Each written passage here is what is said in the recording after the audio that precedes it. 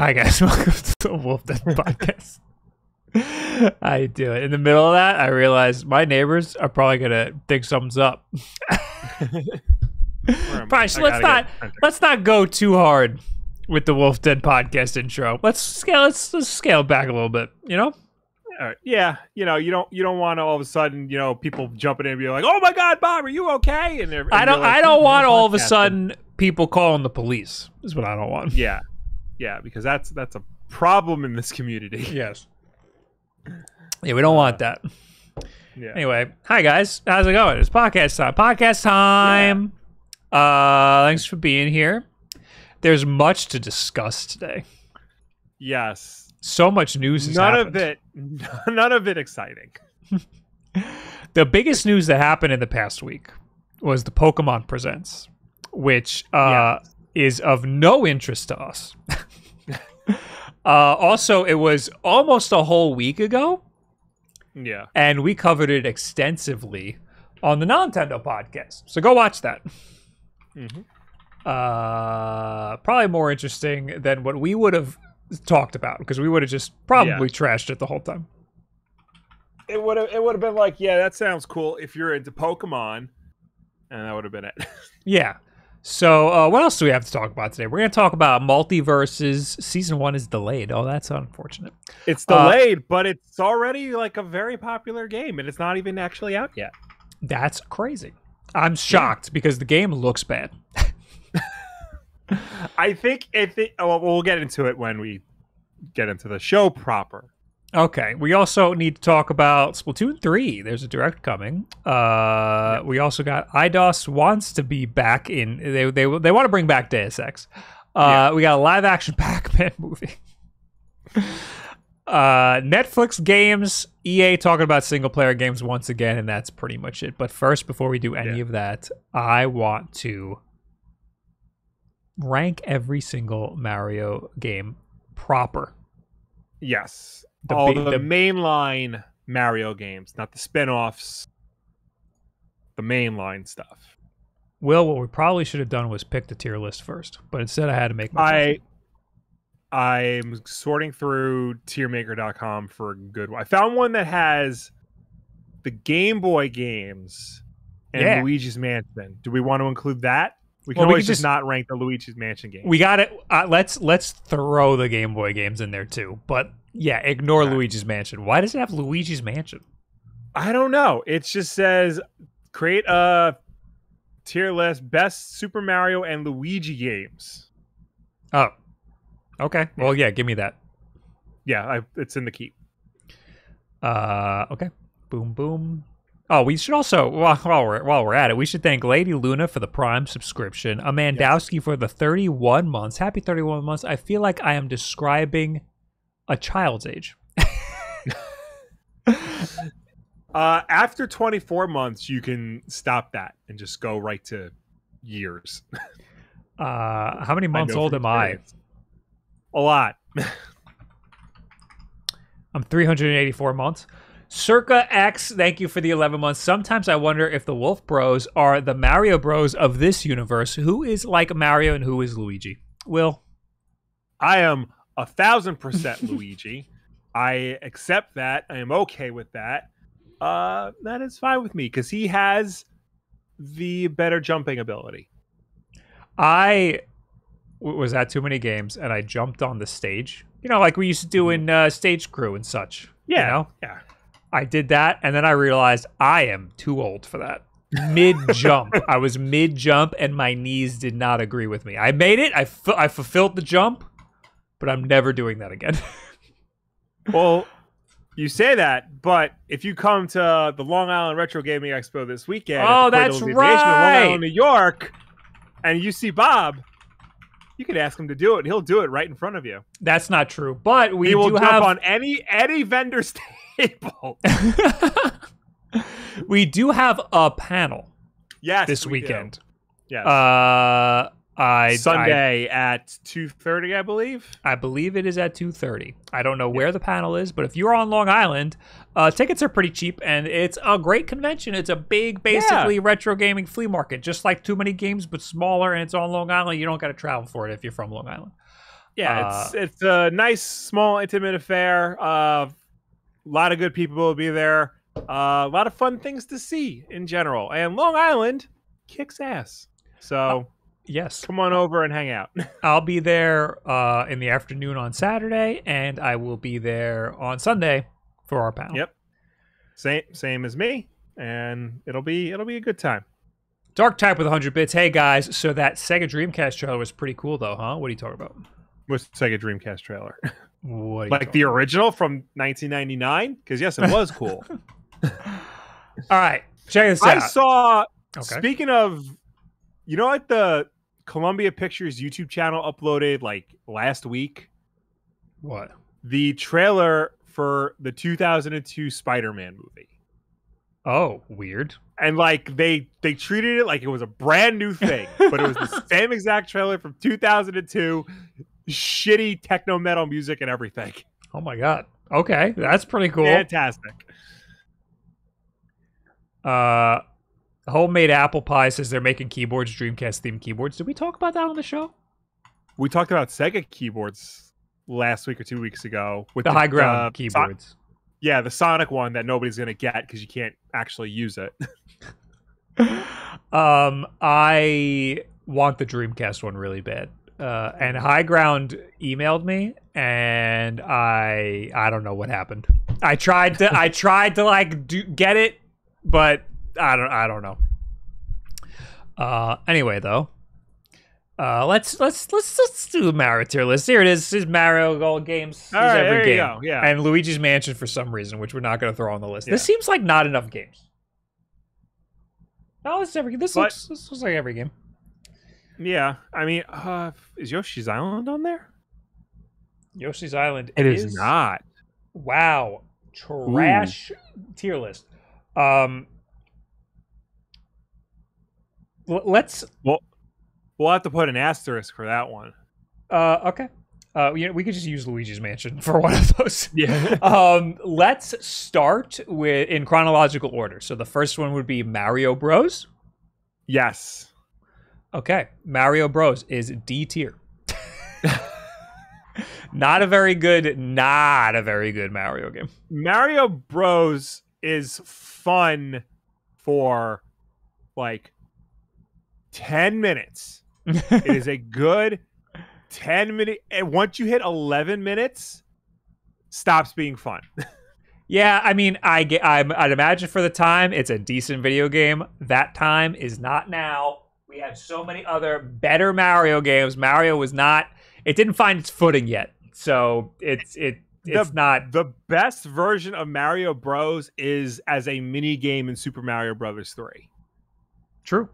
Because by 1985, this game is best used as a mini game, like a bonus level, not as like a whole game. Yeah, not as a whole game for sure.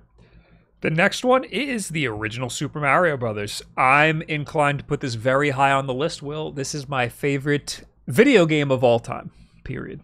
I mean, there is no denying that it is an S tier game, like flat out. Okay. That should not be up to debate. The debate ends there. Where this remains an S tier, that's gonna change, right, as this list goes on. So a lot of people who didn't grow up with something like this would argue that it's like a little floaty, like Mario's a little slippery in it. Yeah. Which is kind of true. Mario physics have changed a lot over the years. Basically, every Mario game has different physics until you get to the new Super Mario Brothers games, and then they kind of all have like very similar physics. Yeah. And the original Super Mario Brothers has some weird physics. I guess I'm very used to it. But after playing Mario Maker a lot, going back to the original Super Mario Brothers, things are a little wonky and weird. But for me, it's easy to get used to. I do think that the original Super Mario Brothers has almost a perfect formula for teaching the player how to play the game and having so much depth in it that there's a lot to discover and figure out and a lot of fun to be had because the gameplay loop is very good and there's a lot to discover and do with that gameplay loop. And it's a fucking NES game. Yeah, there's almost like a genius in its simplicity and like how they give you so much with so little. And a lot of games, even today, that like try to do something like this, just, you know, overthink it, overcomplicate it, and just weigh it down with a lot of crap that you don't necessarily need. Yeah, I think the very first frames of the game are like the perfect blueprint of teaching somebody basic controls without giving them a tutorial. The only other game that I can think of that does a similar job is Mega Man X. So, yeah, this is almost a perfect game to me. Definitely the best NES game. Well, actually, never mind. We might get into that debate. We might get into that. Yeah. So the next game that came out was the Lost Levels, Super Mario Bros. 2. Yeah. Have you played this? Yes. It's not very good. I don't like it very much. No. It is the same basic blueprint as the original Super Mario Brothers. Something went wrong, though. It's the same. It's like on the surface, it's the same game. But they start to throw little things at you that you don't realize at first. But they start to throw little things at you that you make you soon realize that this game hates you. Yeah. It hates your family. And it doesn't want anything nice for you ever. It wants you to suffer. This game is very hard, depressingly so. And the urban legend is they didn't bring it to America because it was too hard for Americans. I believe that. Yeah, it is, and it's also a little unfair. Like yeah. It feels like a sick joke. There's like weird stuff, like all of a sudden the mushroom can kill you. Yeah. There's also like some jumps in it that like seem impossible and are just hard to figure out. There's one in particular that I think of that I always get stuck on. You have to like make sure that the screen isn't scrolled too far to the right, or else you can't make the jump at all. And there's the warp pipes that you can just get stuck in and that warp you backwards. Like there's a lot of shit in the game that you don't see in any other Mario game after this because they realized we might have made this a little fucked up. And like I want a hard Mario game. I like that stuff, but this isn't the type of difficulty that works. There are limits to that. This isn't challenging. It's cruel, honestly. It's a cruel game. Yeah. So what do you think? B? I would even say if you want to put it in B, we can put it in B, but it would definitely be the bottom of B. Yeah, I'm going to put it in B. It might move. Yeah. I'm going to put it in B. The next one is the American Super Mario Bros. 2, right? Yes. Of course, originally known as Doki Doki Panic. It got a palette swap when it came over to America, and it became Super Mario Bros. 2. It did get re-released in Japan as Super Mario Bros. USA towards the end of the Famicom cycle. Your mic volume got lower again. How about now? Now you're all right. The perfect thing comes out of the thing too easily. I gotta fix that. I do. That anyway, happens to be all the time. Super Mario Brothers 2. I like this game. I think this is a fun game. I understand people who don't think it's a Mario game. Yeah, so I trash on this game a lot because it's not a Mario game, but I did have a lot of fun with it. This game, go ahead. Even though it's not a Mario game, it added a lot to Mario canon. Because like characters like Shy Guy and Birdo debuted in this game. The distinctive look of Mario and Luigi, not just being palette swaps of each other, but actually being distinctively drawn characters with unique abilities, stems from this game. It's a weird second game, but it did a lot to expand what Mario is beyond what the first game was.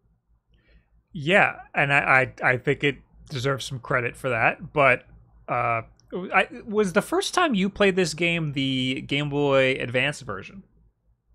No, I played the original back in the day. I'm pretty sure my first experience was the Game Boy Advance version. I remember having a friend who had the original Nintendo version. The Game Boy Advance version is a significantly better game because it's just 20 years of improvements. I didn't know it was that different, to be completely honest with you. It's like what's the best way I can put it? It's like the Super Mario All-Stars version of it. It's the same game, but like there's small quality of life. Oh no, better example is it's like the version of Perfect Dark that came to Xbox Live Arcade. Okay. It's the same game, but it looks nicer and it has just like little quality of life improvements that you don't realize it unless you're super into the game. Okay, well, that helped because I ended up really liking it. I played through the whole thing, and I already knew that it wasn't Super Mario Brothers. It was a different weird thing. So I went into it expecting it to be not good, and I liked it a lot, to be completely honest. I trash on it because it's not a Mario game, and I love that Mario formula so much. But for what it's worth, I liked it. But it's still not a Mario game. So of all of the Mario games, I think it also deserves B tier, to be honest. I would give it B tier, but I would put it ahead of the Lost Levels. Yeah, Lost Levels might drop to C, but we're gonna keep going here. Listen, all these games are good. I don't think I'm gonna be able to say any of these are bad, but none of these games are like straight up bad game. Don't play it. Like all of these games are better than a lot of games today. Yeah, it's true. You know, like the worst Super Mario Brothers game is head and shoulders above the worst Sonic the Hedgehog game, the worst Mega Man game, the worst Call of Duty game, the worst Assassin's Creed game. You know, probably it's up there with the best Assassin's Creed game and the best Call of Duty game. But yes. Next up, I think, is Mario 3, right? Yes. Okay. Super Mario Brothers 3. None of the Game Boy one isn't before that, right? I don't know, because the release date for these games was screwy back then, because Super Mario Brothers 3 was out in Japan for like 2 years before it came to America. Oh, okay, true. Yeah. All right, so let's do... So Mario Land was 1989. Okay. And Super Mario Bros. 3 was... Might have been 1990 in America. 1988. In Japan. Oh, in America, it's 90. Yeah. So let's... Oh, I don't know about Land then. Is Land 89 in America? Land might be 89 because that launched with the Game Boy. Land is 89 in America. Let's put Land on. Why is there 2 lands? I have no idea. One of those lands is Yoshi's Island. No, we'll do Luigi's Mansion. It'll be easier. Yeah. All right. So Super Mario Land. Yes. That also a weird Mario game. Might be this might be up there with the Lost Levels. Yeah. This was the first Mario Brothers game not developed by Miyamoto. This was actually developed by Gunpei Yokoi and the Game Boy team to make a Game Boy specific Mario game. And it's basically what happens when you tell somebody to do a cover of somebody else's song. You know, you get close, but you know something's not right. Like, you know this isn't the original. I also think this was in development before Super Mario Bros. 2, the American version, had like some of the stylistic choices figured out. Yeah. So there's some weird shit going on. Mario still kind of looks like he does in the original Mario Brothers. Yeah. But you got weird things like when you step on a Koopa, he blows up and it could hurt you. Yep. The fire flower is a rubber ball that you bounce around the screen. There are shoot 'em up levels in this game. Yeah. Like you're flying a spaceship. It's fucking weird. Yeah. And the physics are weird and bizarre and don't really work. The physics are probably the weirdest in this game. It's definitely one of the worst Mario Brothers games. But I don't know. What do I like less, Mario Land or I think Mario Land has some charm to it, more so than the Lost Levels. What do you think? I would agree. It has a much more distinct level art because it's all Egyptian themed. It has a really fun soundtrack. that I don't think Yes, gets enough it does. credit. Whereas Lost Levels has the same soundtrack as the original game. I would be inclined to go ahead. I think I'm going to move Lost Levels down to C, and I'm going to put Land at the bottom of B, because it's right there with Mario Brothers 2, and both of these games are not Mario games. I agree with that. I think there's more. I think there's more fun to be had with Super Mario Land, and I think it had, Mario. The Lost Levels is basically an expansion pack for Super Mario Brothers, whereas Super Mario Land is genuinely trying to be a portable Mario game. I think that it being portable gives it a lot of points, because that's the biggest draw to this thing, is it's Mario, but it's on a Game Boy. Yes. Fortunately for us, they did a better job later on. But before we get to that, Super Mario Brothers 3, which is the best NES game. Yeah, this is S tier. There's no question about that.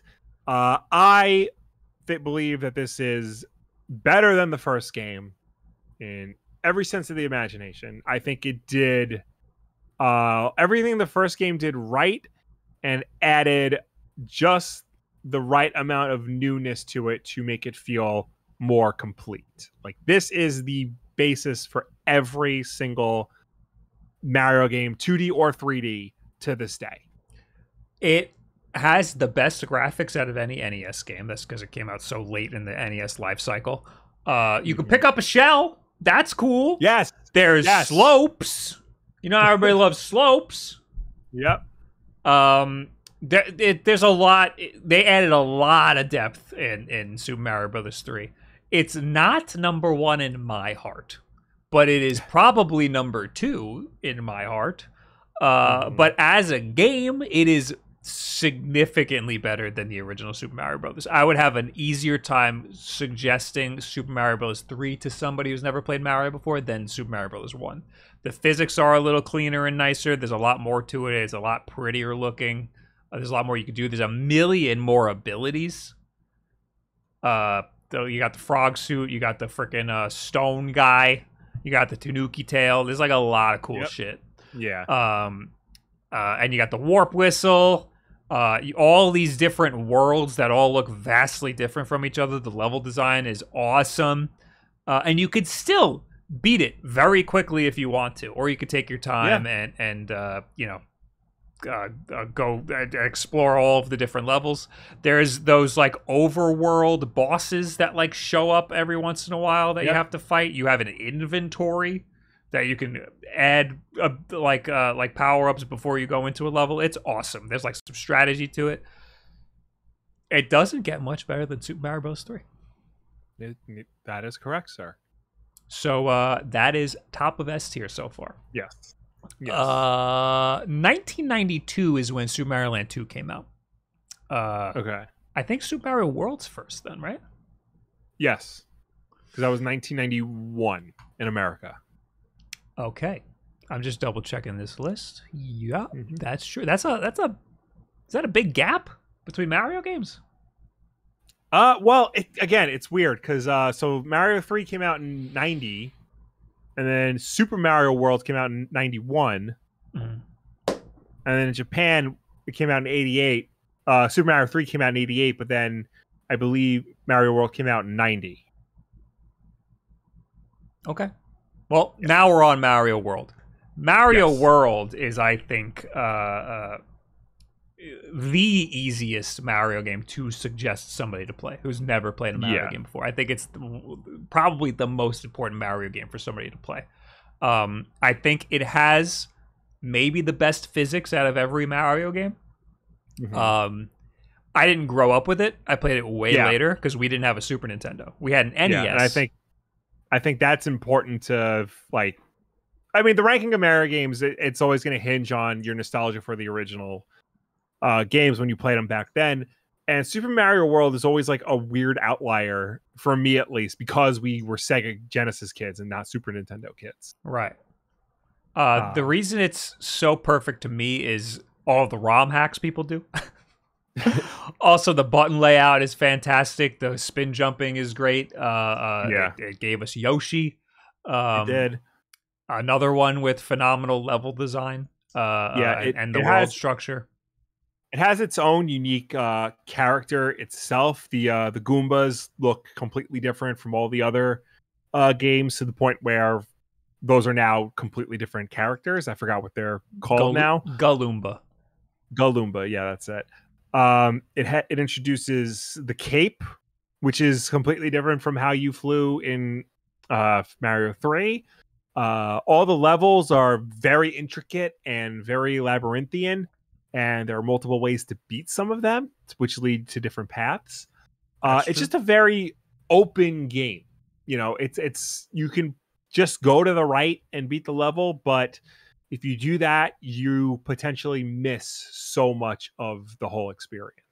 Yeah, and there's a lot that the community built off of this game and is still building off of this game. If you go to Super Mario World Central or any of these like ROM hacking websites, they use this game as a base to make all these different wacky Mario games. You got all the Kaizo stuff where people just try to make insanely impossible Mario levels, and this is this is probably the basis of Mario Maker. Was people making stuff out of Super Mario World. It's definitely S tier. Yes. We have a moral dilemma because we love Super Mario Bros. 3 so much. Yeah. If we remove our nostalgia from the equation, I think Mario World is above it. See, for me, removing nostalgia from the equation, it would be in between 3 and 1. With 3 being the best? It would Mario World would be a solid number 2.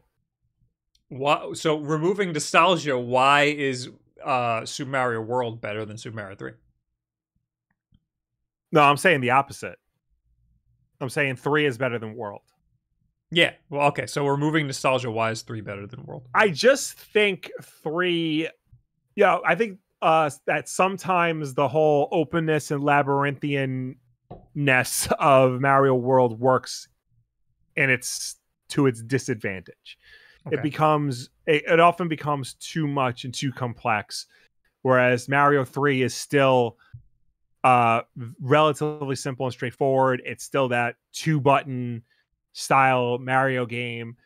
A lot of times I feel like the extra buttons in Super Mario World aren't necessary. Like, to this day, I don't think other Mario games really utilize the abilities that Super Mario World introduced the way they utilize the abilities introduced in Mario 3. Yes, you don't really spin jump in any other Mario game besides World. Yeah, so you're right about that. I do think Super Mario 3 has a little bit of a difficulty spike on the 8th world. Yes. But you are right about Super Mario World being a little labyrinthian towards the end, being a little hard to figure out where you're going. Fine. World is right under Super Mario 3. And I suspect, listen, we're also doing 3D Mario games. We might have some more in S tier. Yeah. There might be one above that. I said, never mind. All right, next. Where do we got? We have Land Super Mario now? Land 2. Yeah, Super Mario Land 2, the 6 golden coins. The first game to introduce Wario into the series. This is a very different game from the first Super Mario Land. This is a proper Mario game. Yes. Mario looks like Mario. He's a little big on the screen, and the physics are bad, and the hitboxes are also bad. But it's significantly better than the original Super Mario Land. So it's good, but it's still not amazing, in my opinion. I've actually played less of this than I did the original. Mm-hmm.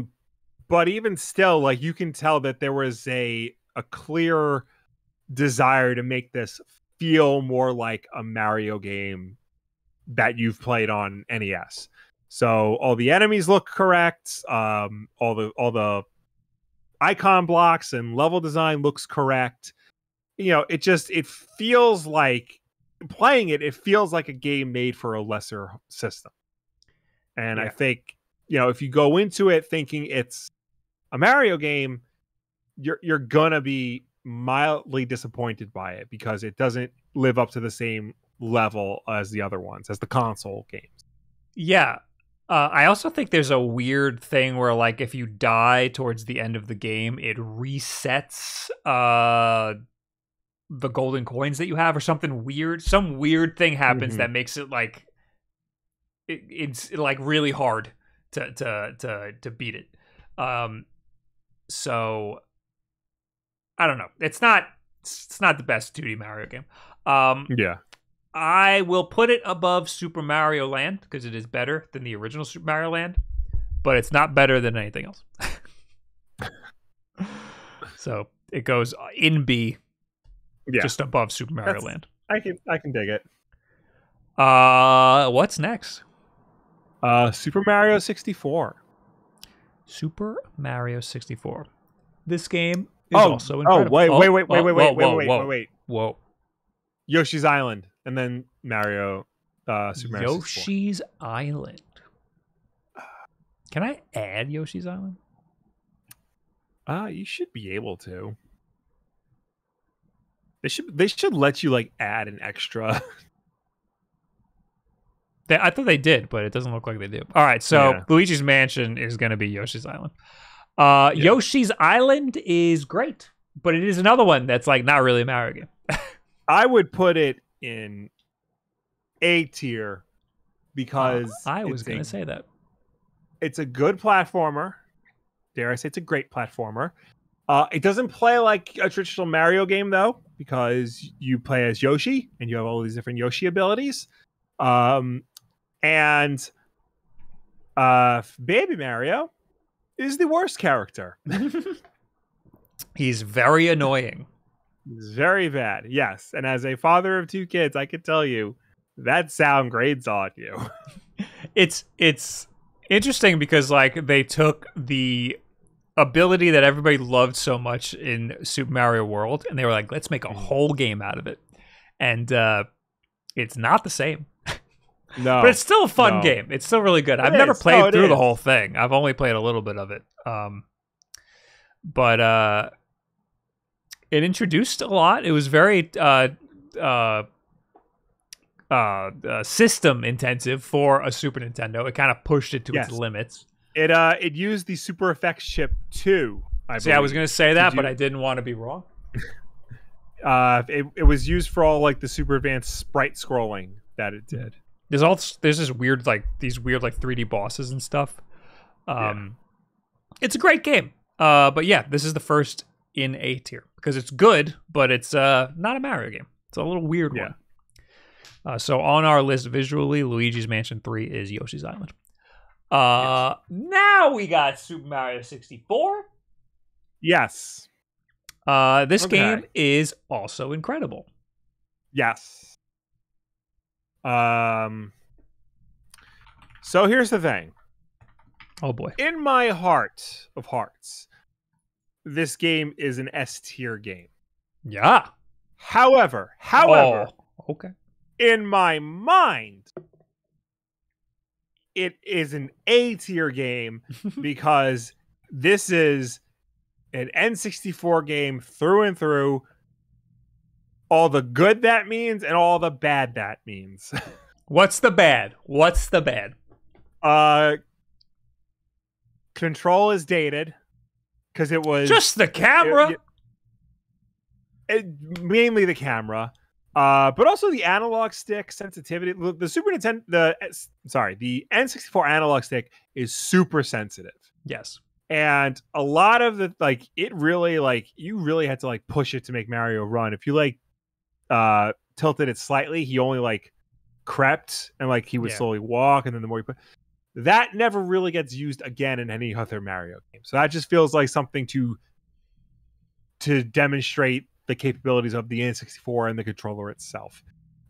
It feels like a tech demo in a lot of ways because of that. You know, the legend is the N64 controller was designed around Super Mario 64 and only Super Mario 64. But it was so fun to play at the time. So I think it's an ugly game because they ran out of room, and that's why they have such weird looking textures. They just didn't have the space for like a lot of polygons, so they just made like some freaking what looked like Windows 95 backgrounds for like a lot of the textures and stuff. I'll say this is a weird case where I prefer playing this game with a Pro controller instead of the original N64 controller or one of the like Retro Fighters controllers or whatever because of that thumbstick. And I think that a Pro controller fixes a lot of those issues that you have. Otherwise, it definitely needs an updated camera situation. Yes. And it's insane that Nintendo hasn't done that because I do think this is one of the best 3D Mario games. And and it's hindered by those camera controls. Yeah, I think its level design is incredible. Its creativity is really unmatched with a lot of other Mario games. Its sense of scale and of just imagination is through the roof. It like so many other like 3D platformers came out, especially on the N64, and none of them really looked or played like this. Yeah. Sheepish Lord of Chaos in the chat says best music out of all Mario games. It does have incredible music. Yes, it does. And yeah, it's got a lot of weird, like quirky characters and like stuff in the levels that like no one else was doing. This was the first 3D Mario, and it was one of the first 3D games to come to consoles, and it was so revolutionary. And other companies took so long to even catch up to anything close to what Mario 64 did, and there's still a lot of games that don't come close still to this day. But I'll concede that the camera is holding it back for sure. Yeah. I will put it at the top of A. Okay. I can live with that. What's next? Super Mario Sunshine. Okay, so this is one of those games where I always say that it like again, people crap on it too much. It's still a great game. Like it's one of the worst 3D Mario games, but it's still very good, and people give it too much crap. Then I replayed it, and I hate a lot about it. I still think it's being one of the worst 3D Mario games doesn't mean it's bad, but there's a lot of shit in the game that is really frustrating. Yeah. Being the worst 3D Mario game is still good, but when you see like what came before it and what is coming after it, it really does cast it in a bad light. Yeah. I think what works so well with Mario 64 is the level design. Even if you got a problem with the clunky N64 controls and whatever, the level design of Mario 64 is almost perfect. And Super Mario Sunshine doesn't have the same thing. There's some levels that are great, that are perfect. And there's some levels that are just wonky and weird and are frustrating and don't work the way that you'd expect from a Mario game. There's a lot of cool ideas on display in Sunshine. Like, I like the whole summer theme of it and the whole concept of Delfino Island, because, your usual Mario game, like every level is different. You got forest world, fire world, ice world, water world, whatever. This is all just a beach resort, baby. Just all hang out and have a good time. And what's cool is from the main Delfino Plaza, you can see all the levels you're going to go to, like in the background and stuff. So it really does create this really cool sense of like, you're in this one place to like, and you can go to anywhere in the place to have an adventure. So that's a part I really liked. I like, the water effects still hold up to this day. The idea of the flood and the things you can do with flood are cool. The idea of it, right? The execution of it is the problem, because they basically designed the entire game around it. Yeah. And you run into a lot of problems when you try to design a Mario game around something other than pure platform. Yeah, and this started the whole trend of having a gimmick in every 3D Mario. Right. Like we need to do we can't just have a Mario game with good level design. We need to add a mechanic, add like a quirky character or a thing that Mario has to make the game different. And but in this case it was Flood, and it was fine, but like it didn't need to be there. And at least like the gimmicks they added to later games like made sense for what a Mario platformer should be. Like Galaxy, the gimmick was like, circular worlds and playing with gravity, but like that makes sense in terms of like platforming. And even Cappy, like, made sense for a platforming game, because like, yeah, you can possess people, but you can also use Cappy as a platform itself. And it can help you like get to places you normally couldn't reach. Yeah, and the whole thing with Flood was to like hover and stuff, and that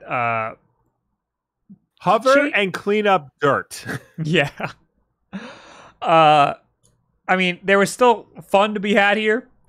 It was kind of fun to wash away all of the ink.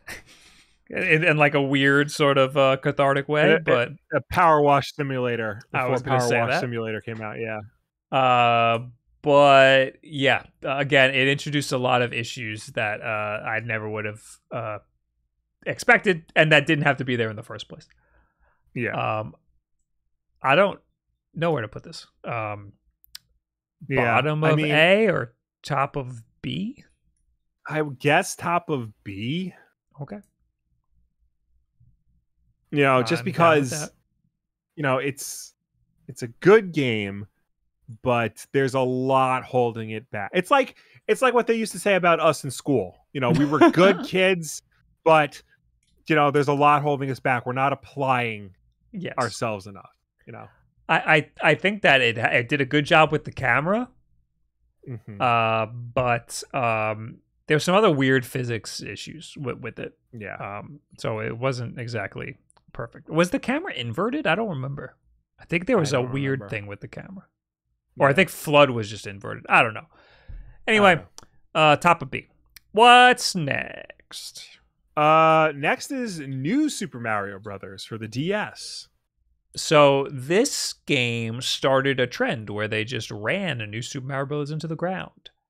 However, I think this game was very good. This game is very good. It takes it back to a simpler time when all you did in Mario games was run to the right and jump over obstacles. So it was definitely a throwback game, but they added a lot of like cool new features to it that like sort of made it more modernized. They gave you new power-ups. It was on the DS, so you could bank your power-ups on the bottom screen and then tap the screen to like use them when you needed them. It was an old school game, and at a time when we hadn't seen a 2D side-scrolling Mario game in like 10 years by that point.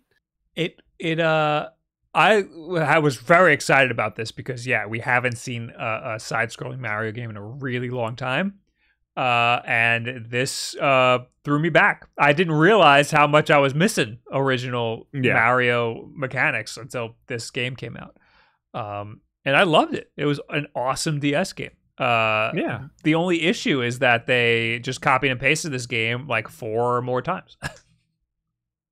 Yeah, well, they copied and pasted it, and then they would add like one major change that we'll get into when we get to the next game in this series that like really fucked it up.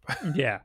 I'm inclined to put this just under Mario 64 above Yoshi's Island. I would agree. This is a very good game. If you were at the Long Island Retro Gaming Expo this weekend at the Cradle of Aviation in Garden City, New York, look for it. And if you see it, get it, because it's very good.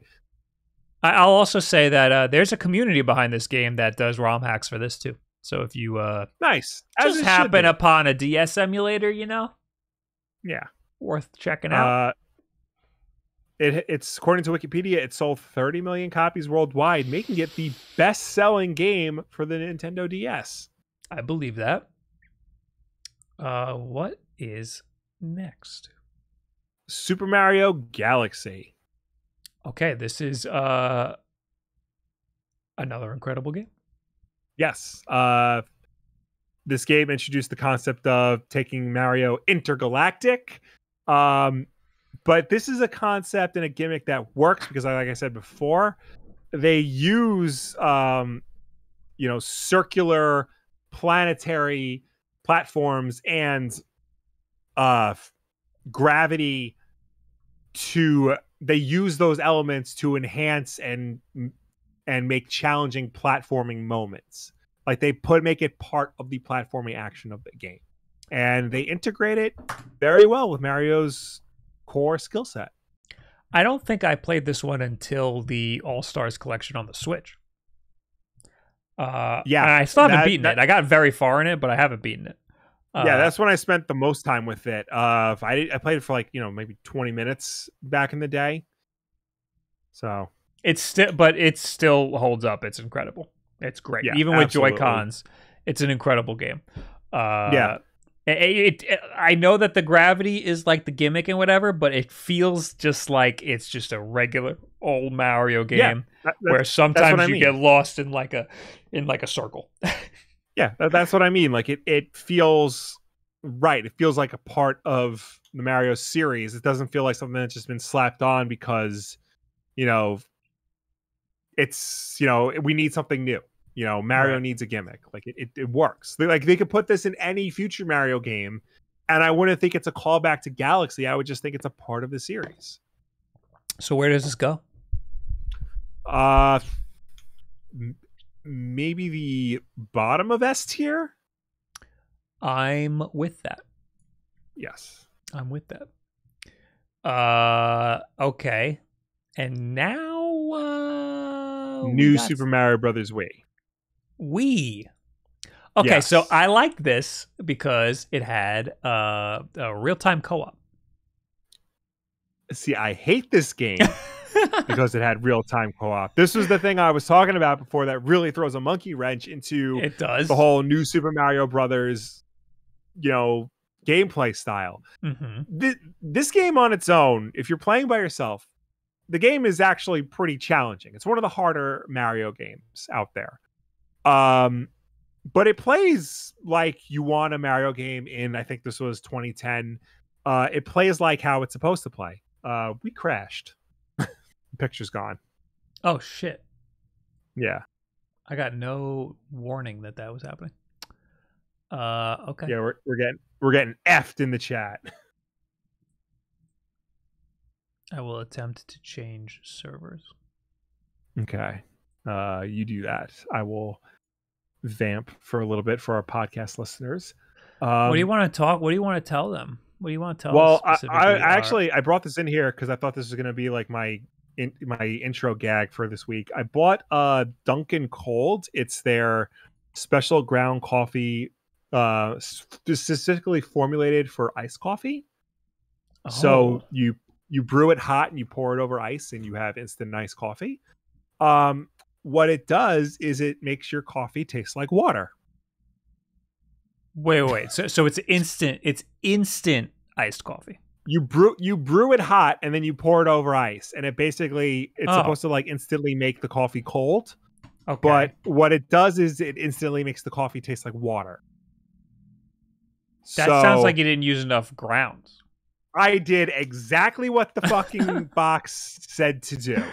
Okay. So I don't know what you want from me. All I'm telling you, oh, hey, we're back. Don't buy this. Just buy regular Dunkin' Donuts coffee and make cold brew or iced coffee the traditional way. Don't buy Dunkin' cold. Don't buy anything specifically formulated to. Don't buy any grounds or beans specifically for cold brew or yes, iced coffee, because that sounds like a scam. Also, this is much more expensive than like regular ass ground coffee. So, I got tricked by clever marketing. Don't be like me. Be a cautionary tale. I am the cautionary tale. Learn from my mistakes. Like playing New Super Mario Brothers Wii with your girlfriend at the time. We almost broke up so many times because of this game. Same. I had a similar experience. I think this was one of the first like Let's Plays or live streams we did. Was the original? Might have been. Super Mario Brothers Wii. I think the game is good, and being able to do real-time co-op, it's difficult, and it adds a layer that could break things. But I think that frustration is part of the fun if you're willing to, if you need to be a certain type of person in order to like not want to strangle your partner, Homer Simpson style. I mean, this is definitely one of those games where you have to play it with somebody who's at a similar skill level as you, if not the exact same skill level. Because if one of you is better than the other, that's going to screw things up, because the screen doesn't move until you're both like moving at the same time. So if somebody's stuck, that person's going to hold you back. I have had, you can bubble. You can bubble. You can grab the other person. And I did grab the other person a lot and grab them and throw them and whatever. But I also had some times where you grab them and you throw them into a pit because you're just sick of them. Yeah. And I like the weird meta stuff like that in the game. I'm very happy that it introduced real-time co-op, but yeah, you're right. It becomes, especially with 4 players, fuck this game with 4 players. 2 players, it's kind of fun. I like it. I want it to be A. What do you think? Where do you put this game? I mean, I guess A is a good place for it. It's just, you put it in A, but the more players you add to your gameplay session, lower it. Okay. I'm putting it above Yoshi's Island. Okay. Next up is gonna be, is this Galaxy 2? Oh, Galaxy 2. Okay, so this game was a 10 out of 10 IGN at the time, and we didn't own it. And I was like, no way this game's a 10 out of 10. That's ridiculous. I don't know. These IGN people don't know what they're talking about.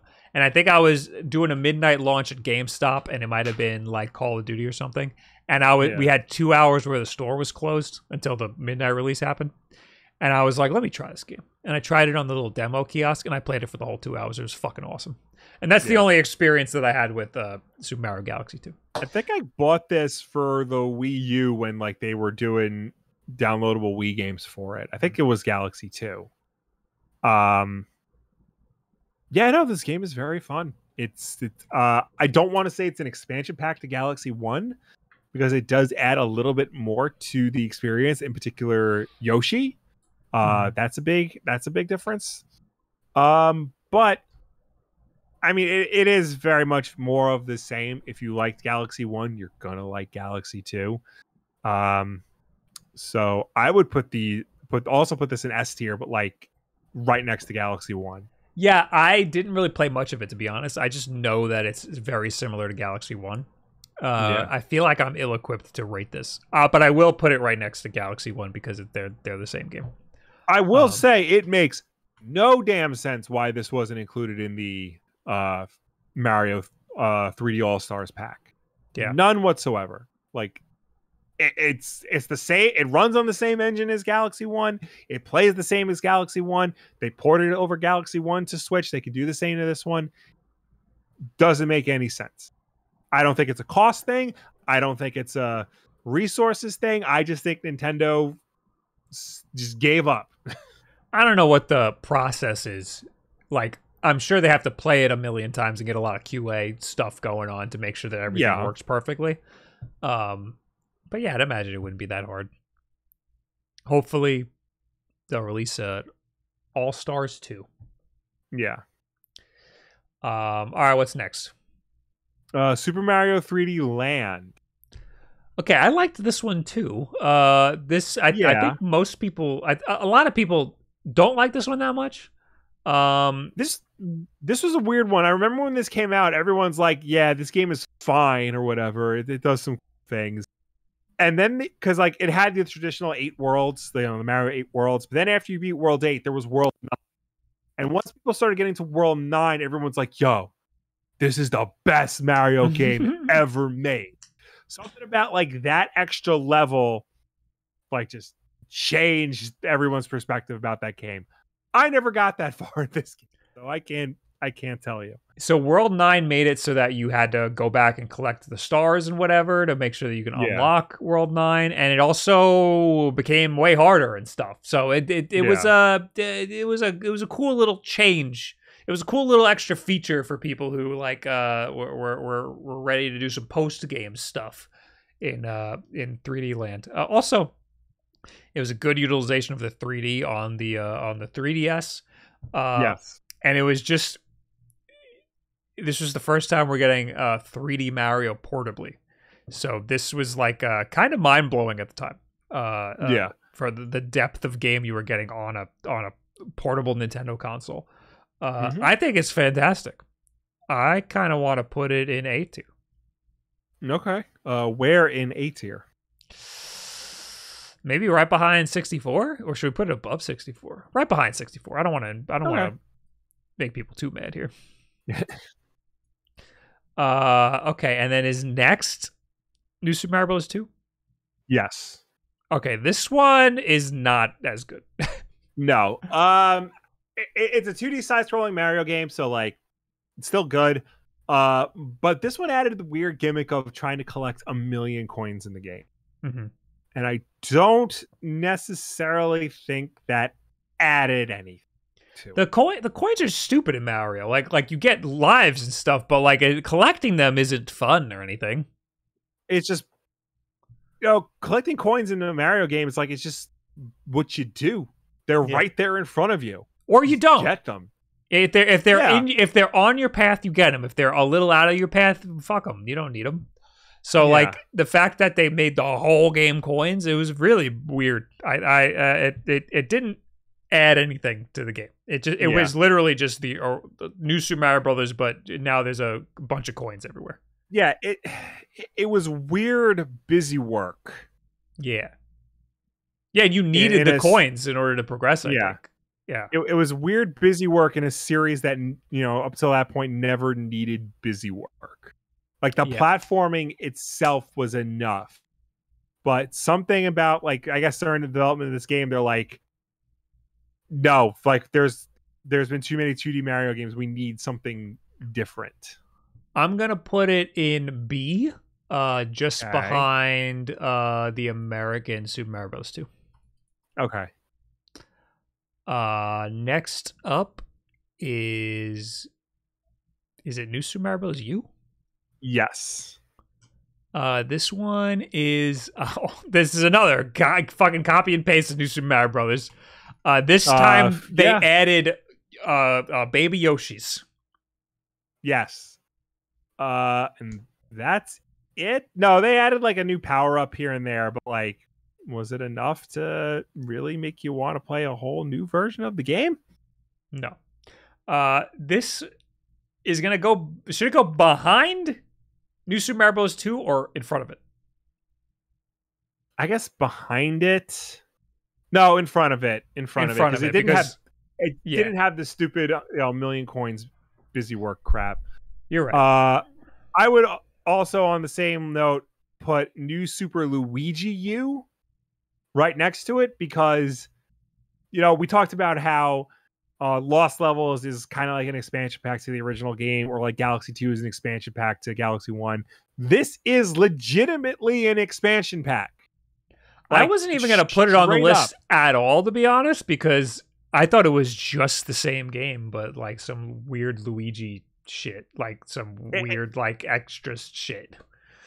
It's like kind of like Knuckles on Sonic 3. Yeah. It's just the difficulty's higher, and you only have like 99 seconds to beat each level. I didn't even know. I don't know anything about that. Yeah. I'll put it behind it. Yeah, sure. Next up, Super Mario 3D World. This game is also phenomenal. Yes. I remember when this game came out, a lot of publications were like, "This is low key the best game of the year." It was, and that year was stacked with stuff. 2013, yeah, that was the year of the PS4 and the Xbox One debuting. That's insane. And so games that came out in 2013: The Last of Us, Grand Theft Auto 5, BioShock Infinite, Battlefield 4. All right, so The Last of Us, I think, wins that year. But right behind it, Super Mario 3D World. Yes. I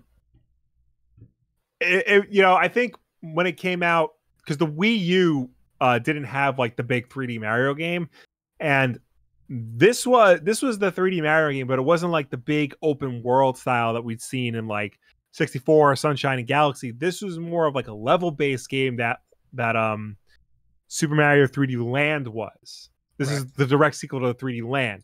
So I think people were a little disappointed in that because it wasn't the big adventure that the previous games had been. But that said, this game gave you a lot for your money. Like there was a lot going on in this game that, and no two levels are the same. Everything has something unique. I think it also had a World 9. Yeah, probably. This I loved. I used to play it with the TV off and just play it on the gamepad as if I had a little Switch. It was incredible. I loved a lot about it. And I liked doing the post-game stuff, trying to get more coins to unlock more stuff in World 9. And it had really good multiplayer where you wouldn't jump on. I mean, you kind of had to keep up with each other, but you didn't have to jump on people's heads. It didn't feel like as much of a burden this time around. We don't have Bowser's Fury on this list. I mean, this list was probably made before Bowser's Fury came out, but I will say, you could now it's got Bowser's Fury, which is a whole other game. Bowser's Fury is also incredible. Bowser's Fury is definitely better than 3D World. It's a little shorter, but it's awesome. If you've never played 3D World before, definitely get 3D World and Bowser's Fury because Bowser's Fury is worth it. 3D World. Is this dare I say over 64? I personally do not like it more than 64, but no, I wouldn't put it above 64. It's going above the DS one, the 3DS one though. Yeah. Okay. Next up, we're not doing Super Mario U Deluxe. We're not doing that. That's fucking stupid. Next I think is Mario Maker. It is. The original Mario Maker is better than Mario Maker 2. Yes. I think of all the games on the Wii U, this was the best game for that system. It was the best use of the technology. It was the best use of the gamepad. It was the best use of the system overall. And it was how do I want to put this? It really did create like a cottage industry of, independent developers and people getting excited for Mario again. Right. Because up until that point, people liked the Mario games, but once the Wii U came out, nobody cared. But this got people excited, not just for Mario, but like Nintendo as a whole again, because it was such a unique concept that could only be done on the Wii U. Yeah, I think it's better than the second one because of the mystery mushrooms that give you all of the amiibo costumes. Any amiibo that they had you could put that character in the game. Only for the original Super Mario Bros. Play style, but that's my favorite play style, so that worked perfectly for me. Also, I think that the 100 Mario challenge where you have 100 lives to play through 8 or 16 levels, is better than the endless mode, because people who played it on Twitch ended up playing it endlessly anyway. They would show their streak of how many times they've beaten the 100 Mario challenge, but that gave you something to strive for. Endless mode doesn't really give you a goal. So I don't like that. And there's other things too, like Super Mario Maker 2 added multiplayer, which I think is something that could greatly improve on the Mario Maker formula. But it's shitty multiplayer. It's Nintendo's terrible netcode, and it's not fun. It doesn't work half the time, and if it's only fun 50% of the time, then it's not fun at all. Mario Maker 2 did add the Link costume. It added the Super Mario Brothers 2 costume, and it added the Super Worlds, but it added those all in future updates, and those are all pretty good. But I still think that the original Mario Maker has some magic behind it that they didn't ever capture in the second one. Right. I want to put Super Mario Maker very high. But the problem is, so it's hard to market because it's about playing the levels. People think that they have to make the fucking levels, but you don't. You just have to play the levels. And also, somebody will make levels for you. Yes, but also some of the levels can be very hard, and not everybody's a level designer. So there's a lot of weird and wacky shit that is in Mario Maker that would never make it into a Mario game, which is awesome in some cases and weird and off-putting in other cases. So it's hard for me to recommend Super Mario Maker to people because you're not guaranteed to get a perfectly designed Mario game, you know? So I don't know. It's like, personally, I think it's one of the best Mario games ever. I want to put it in S tier, but it's hard to recommend to people. So I kind of want to put it in A tier. No, I would give you S tier for all the reasons you just said. I think this game tapped into something that no other, like, we had Little Big Planet before we had this game. The idea of like a game that like was about creating levels and sharing them with the community, like that existed before this game. And then this game came along and basically showed the world like, no, this is how you do it. And people went nuts for this. Like, people had PlayStation 3s and didn't go nuts for Little Big Planet the way they went nuts for this game on a system that nobody had.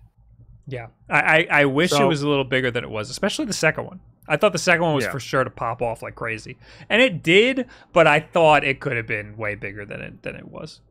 Right? Can we place the second one? Well, we'll jump ahead and place the second one now that we were already talking. Yeah, where do you want to place it?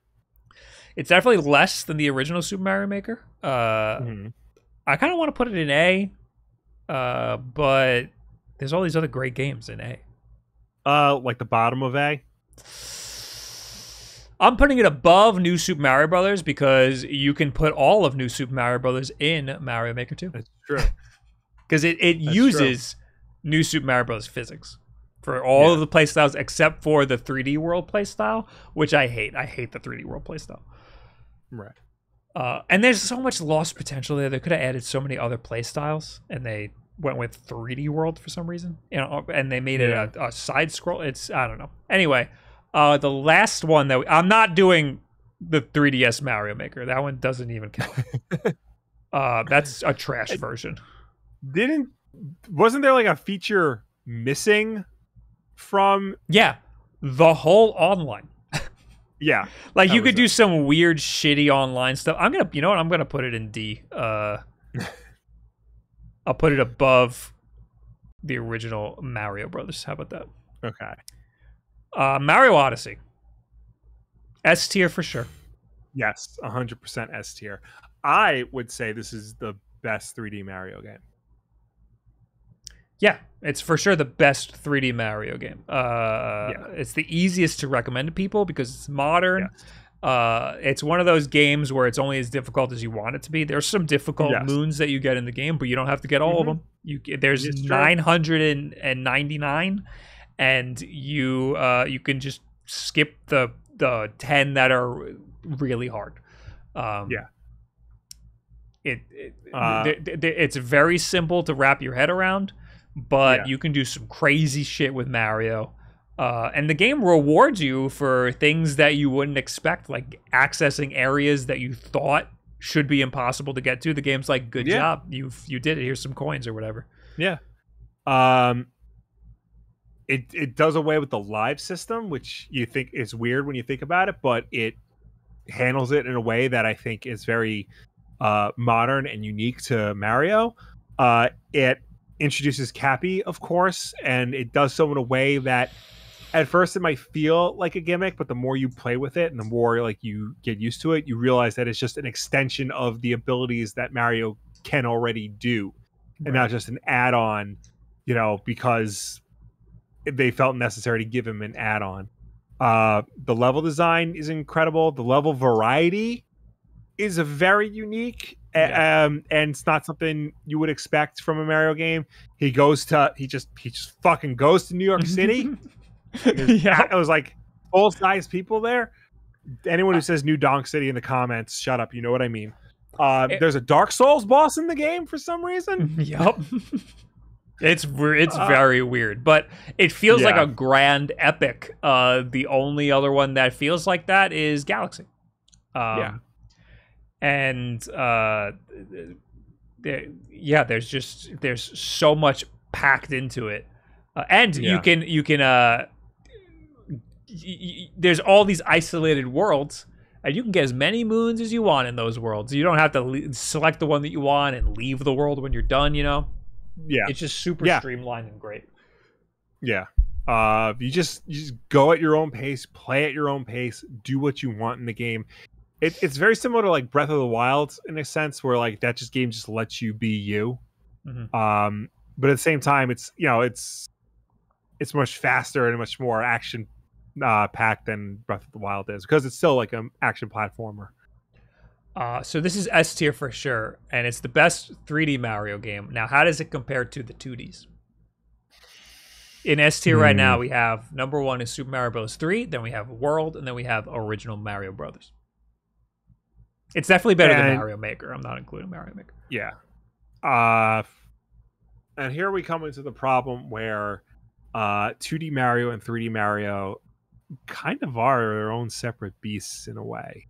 This is the first time where I feel conflicted about that. At the whole rest of the tier list, I haven't had a problem putting 3D games over the 2D games. But now, sitting in S tier with the best 3D Mario game, I'm having a hard time. Because it's like, Mario 3, Mario World, and the original are like their own thing. And then Mario Odyssey is something very different. It has 2D side scrolling, whether you actually have the Mario 1 sprite in certain parts, but I don't know. I'm putting it top of S. Fuck it, dude. If I'm recommending a Mario game to somebody who's never played Mario before, this is the one you're gonna recommend. Yeah, especially these days. If we had a Switch 2 or a new console, it'd be harder to recommend new Super Mario Odyssey over like World or something. But no, right now, if somebody's like, I've never played a Mario game before, what should I play? Fucking pick up Super Mario Odyssey. It's still the first game I suggest for the Switch. Well, there's still the 2 games I suggest everybody needs to get for the Switch came out the year the Switch came out: Breath of the Wild and Super Mario Odyssey. That's the whole tier list. The only thing that is not on here is Bowser's Fury, which is another one I would recommend to people if somebody said that they haven't played a Mario game before. I would put it, you can only get it with Super Mario 3D World. So I would just assume keep it as part of that. Yeah, I agree. Okay, so I'm not going to recite the whole list, but I'll say S tier from bottom to top We have Mario Maker, the original, Galaxy 2, then Galaxy 1, then the original Super Mario Brothers, then Super Mario World, then Super Mario 3, and then Odyssey to top it off.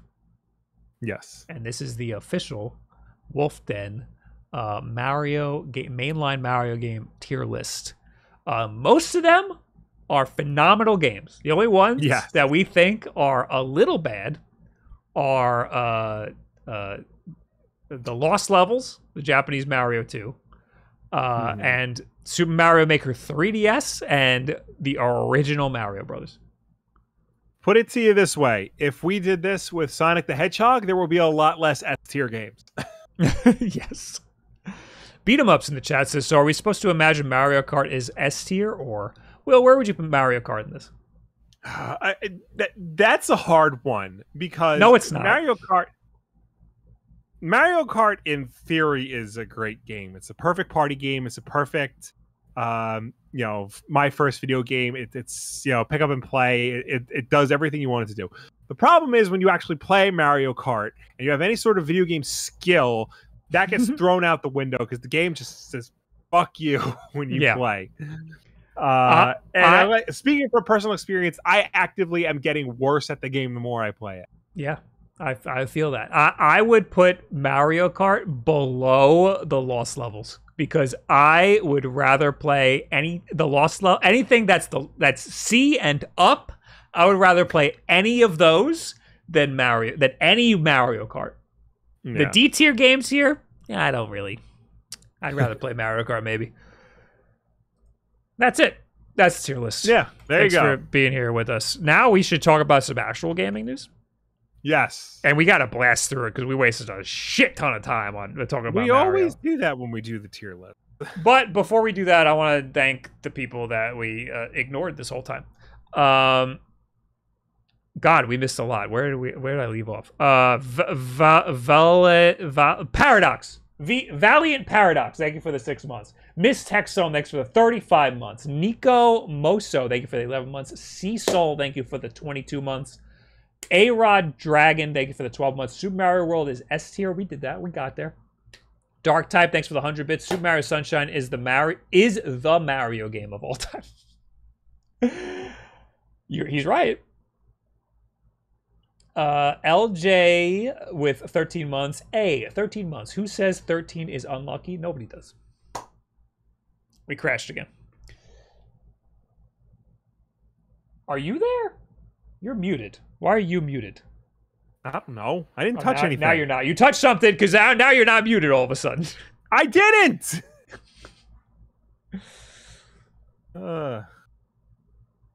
It's going to take me... For some reason, it took an awfully long time to stop the stream before it started again. Huh. Am I VPNing? Yeah, I am. I don't understand why that's happening. I can't thank people because they're all here live. Yeah.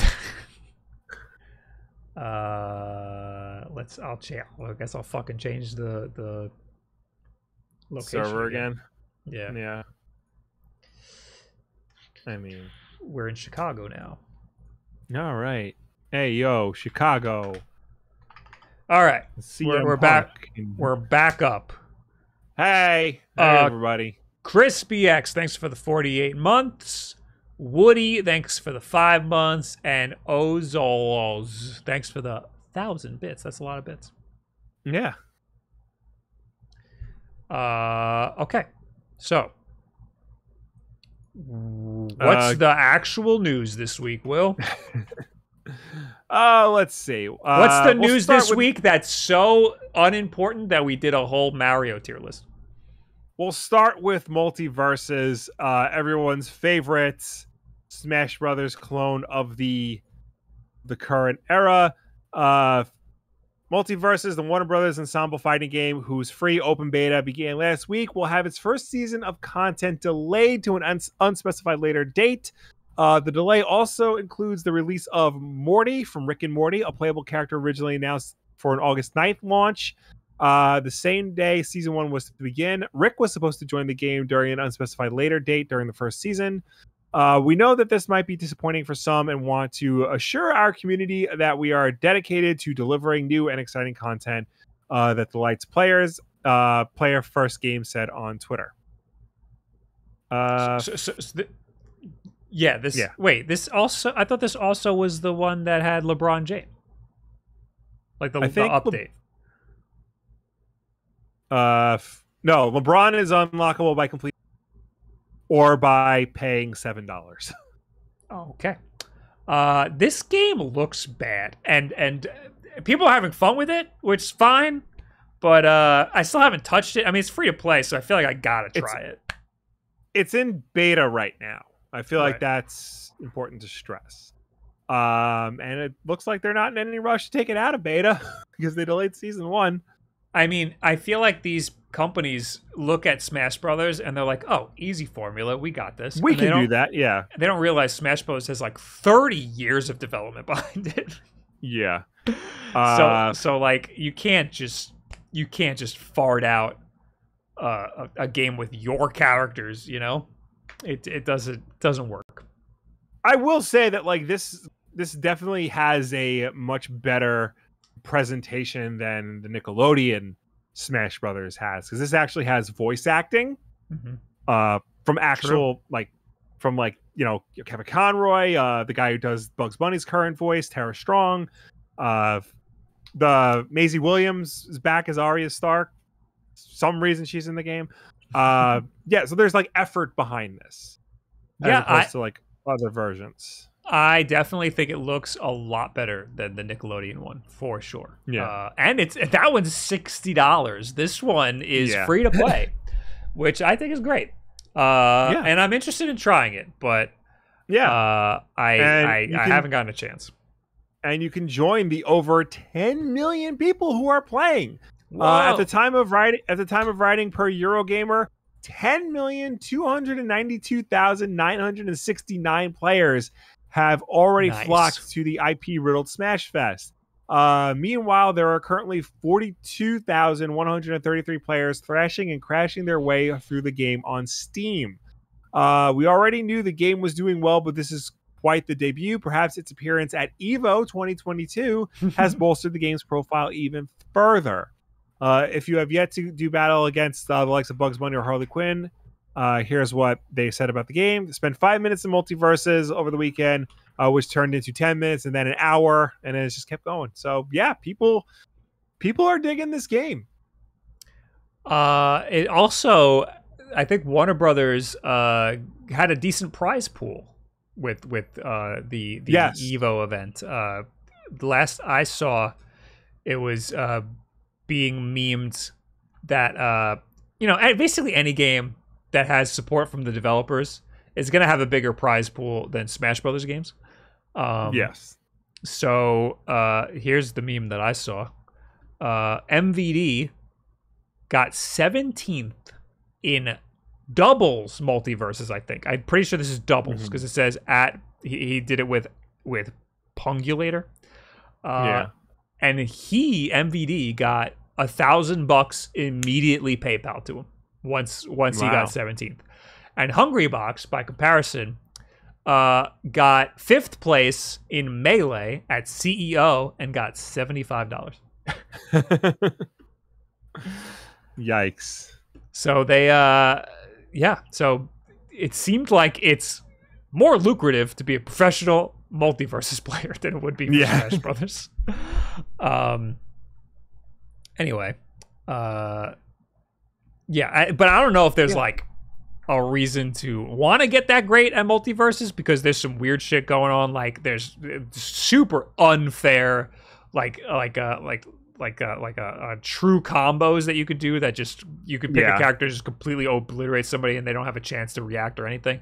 There's a lot of broken balancing issues. There's also the hitboxes are broken in a way that just are random. I've heard Bugs Bunny in particular is very OP, and like you can just wreck house as Bugs Bunny. I do see that. Yeah, I see a lot of wacky true combos with Bugs Bunny. I feel like though this looks like a game that like the developers and Warner Brothers in particular like believe in and want to make it like an evergreen game and like have people play it. So I mean, I think they learned a lot from Mortal Kombat because that's been an Evo staple for years, especially since they took over. So now they have, a Smash Brothers competitor, which is a different market from like your traditional fighters like Mortal Kombat or Street Fighter. And it's it's another avenue that they can get to. I just don't. We crashed again. I think I just don't trust. I don't trust Warner Brothers is the problem. Yeah. I could see Warner Brothers just completely giving up on it. Yeah, they've become very bad with like honoring like the games that they put out and like supporting them for years to come. They stopped supporting like even Arkham Knight like once the PC version was out and stable, they like stopped supporting it. I mean, Mortal Kombat got support for a while, but like that's also because it had a community behind it. Also with all the crap going on at like the higher ups at Warner, they canceled Batgirl and that movie was done. So who's to say they're not going to just... There have been rumors of them selling off their gaming division for years because they are in so much debt. So I would not be surprised if like that's what they say, like shuts down this game. So I realized I was never connected to the VPN. You know how when I'm not connected to the VPN, that shit happens? That I was just never connected. So that's why. That. All right. Anyway, moving on from Multiverses. Yes. Tencent Holdings plans to raise its stake in French video game developer Ubisoft as the Chinese gaming giant pivots to the global gaming market. According to 4 sources, directly spoke to Reuters. That's what I always heard it as Reuters. Yes. China's largest social network and gaming firm, which bought a 5% stake in Ubisoft in 2018, has reached out to the French firm's founding Guillemot family and expressed interest in increasing its stake in the firm. It is not clear how much more Tencent wants to own it in Ubisoft, which is currently valued at $5.3 billion, but Tencent aims to become the single largest shareholder of the French company with an additional stake purchase, 2 of the sources said, speaking on a condition of anonymity. Tencent is hoping to buy a part of the additional stake in Ubisoft, makers of Assassin's Creed, from the Guillemot family, which owns 15% of the firm. So, TLDR, Tencent wants to basically control more of Ubisoft than they already do. This is a big deal because Tencent is already the largest video game publisher in the world. They have stakes in many Western developers, even in like EA and Activision. They're also a Chinese company, and there's a lot of controversy surrounding that. With all that comes with a Chinese-based company. And this is also Ubisoft, who are just as bad, if not worse, than Activision when it comes to, shitty, toxic work environments. So why isn't there a big... Like, Ubisoft was ready to, like, fight over the last time they were going to have a majority shareholder. Yeah. Why is this different? Why are they okay with Tencent and not the other company that was going to do it? Yeah, because like Vivendi almost like bought them out, and they like fought to stop that, and they did. That was considered a hostile takeover, and this, for whatever reason, is just whatever. Yeah. I think even EA tried to like do something with that, and they said no. They're just letting it happen, which is odd because the Guillemot family like will hold on to this company with every last breath that they have. Like they founded this, and they're gonna run it into the ground. So maybe it's because Vivendi is known for like taking over a company and then selling it off, or like ripping it to shreds and just trying to turn a profit on it. And Tencent is mostly a game company, so they just want to own every game company. Yeah. So maybe Tencent wouldn't necessarily be a bad thing for Ubisoft, but Vivendi would have been a bad thing. I don't know, but to me, it seems like they should be just as upset if Tencent wants to own most of the shares. I mean, I feel like people should be a little scared of Tencent. Tencent owns like most of the games industry right now. They own Epic, or they own most of Epic. Yeah, they have a majority share in a lot of these giant companies. Yeah. Riot, I think as well. Yeah. Which are two huge game companies. So yeah. It's scary. Yeah. But who cares? It's Ubisoft. Fuck them anyway. Yeah, they was the last good Ubisoft game. What was the last good Ubisoft game? Yeah. No, seriously, I don't know. I don't know the last one I played. I think the last one I played was Watch Dogs 1. That's so long ago. It was either Watch Dogs 1 or Far Cry 4. Far Cry 4 for me. Which one's the American one? Was that 5? 5. I played 5, and I didn't like it that much. It was okay. Yeah. It was 4. It was just like 4, which was just like 3. Yeah. So. Anyway. Moving on. Beyond Good and Evil 2. Remember Speaking this game? of Ubisoft, bollocks. 6 years after it was announced, Beyond Good and Evil 2 finally has a lead writer. So yeah, it's been, what'd you say, 6 years? 6 years since it was announced. I think it was been in development longer than that. I think the trailer was 5 years ago. Yeah. In a tweet yesterday, Sarah Aranello announced that she was joining the game as the game's lead writer. She had previously worked as narrative designer for Blizzard on World of Warcraft, and at Volition, the studio responsible for Saints Row. Beyond Good and Evil 2 was officially announced in 2017 at E3. The game will serve as a prequel to the original game, with promises of being able to explore alone or with friends in its massive, ambitious world. Beyond that announcement, there has been nothing meaningful shown since. Got some cool concept art and another look at the game in 2018. That was the last time anyone saw the game. The last time we saw the game, it gave us a glimpse at Jade from the first game, seemingly as a villain. Ooh. The director left in 2020, leaving the game's status up in the air. Yeah. It's a beautiful looking game from the trailer, but I mean, it's a cinematic trailer. They have a lot of ambitions here, it seems like. Mm-hmm. But I feel like this cinematic trailer is nothing at all what's going to come of the final product. Yeah. I mean, the final product was like a pet project for Michel Ancel, the creator of Rayman. Ubisoft never really believed in the first game or even really cared about it. It got good reviews at the time, but like didn't sell very well. So just like, fuck this. We're not going to do anything more with it. And then, sheer force of will, they said, all right, we'll make another one, but then just didn't. I don't think they care about this game at all.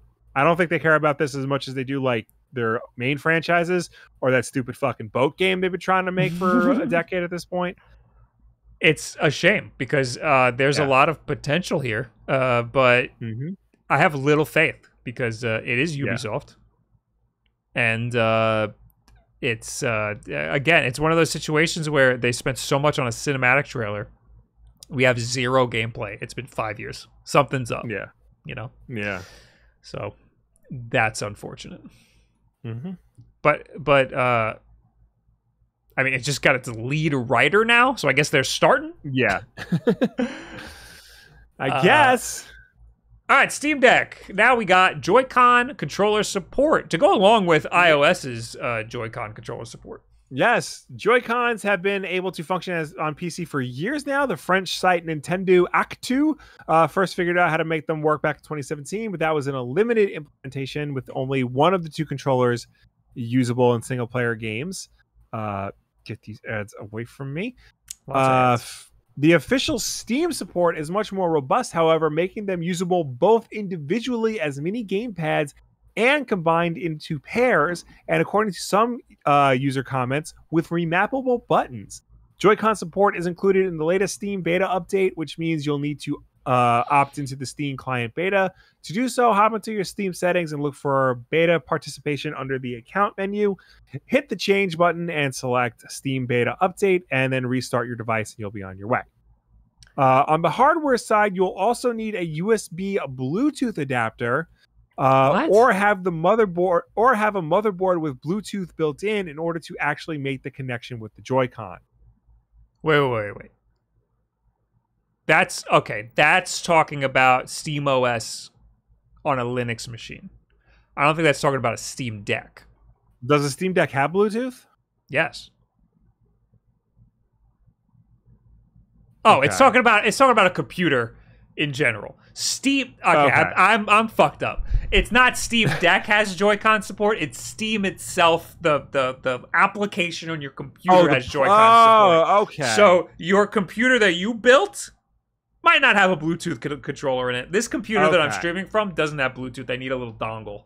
So that makes total sense. A Steam Deck should be just fine. Different. Yeah. Yes, that's different. It did say something about Linux.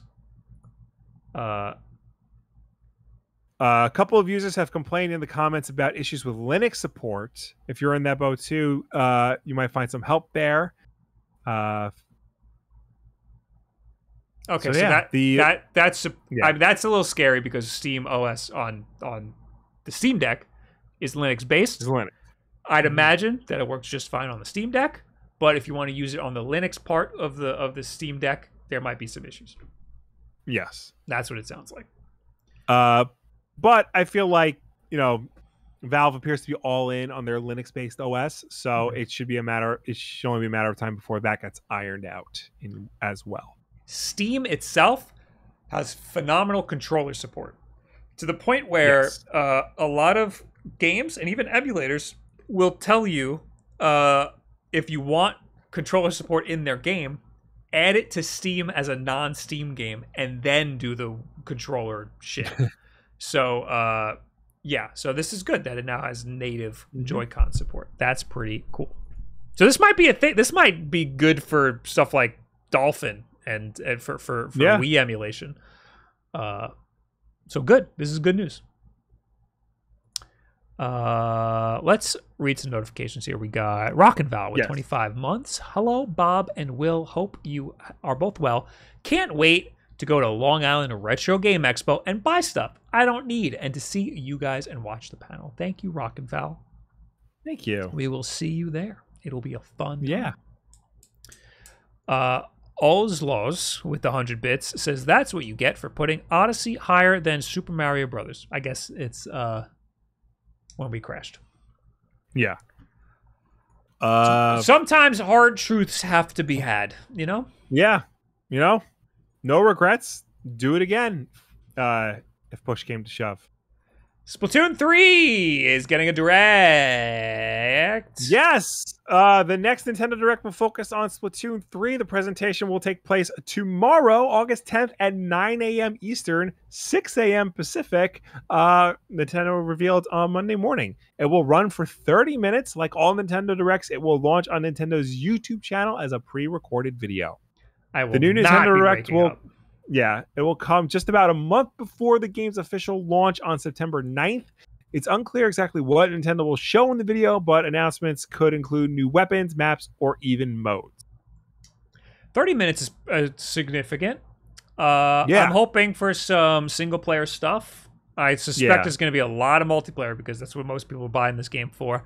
And that's a pretty good esports presence, so people are probably... most excited about the multiplayer, but I want to see a little bit of single player stuff. I want to know story and whatnot because that's what was most interesting to me about the initial reveal of Splatoon 3. I'll watch this after it comes out, whenever I wake up tomorrow. And I suspect it's going to be pretty fun, but nothing we're probably going to talk too much about because we're not big Splatoon guys. Then there was the Pokemon Presents. I don't want to talk about it at all. We're not talking about Pokemon Presents. All right. Scarlet and Violet, Pokemon Go's got new stuff. Unite, whatever. Were you particularly interested in anything about this? Because nobody has heard your opinion yet. I mean, honestly, I watched it while I was doing dishes, so I was half paying attention. But does it make you want the game anymore? The problem with Pokemon Directs is that they front load it with all the side game crap that nobody really cares about. Right. And then when they get to like Scarlet and Violet, by then I'm like, okay, I do think it's cool that you get to ride the legendary Pokemon as motorcycles. Yeah, that is cool. I don't know. I think I wasn't planning on getting these games to begin with.